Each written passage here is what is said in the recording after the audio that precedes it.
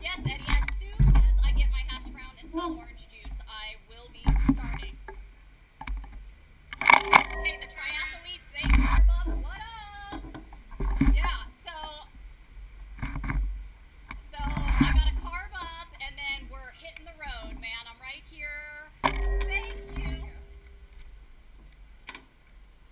How are you gonna hold your orange juice? How are you gonna hold your orange juice and ride your bike? What? I don't want to crash.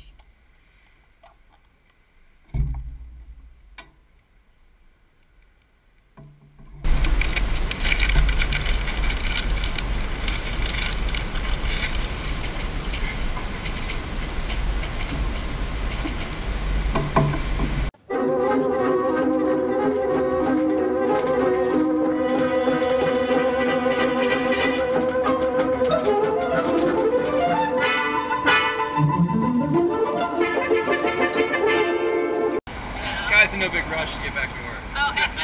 Yeah. That's right.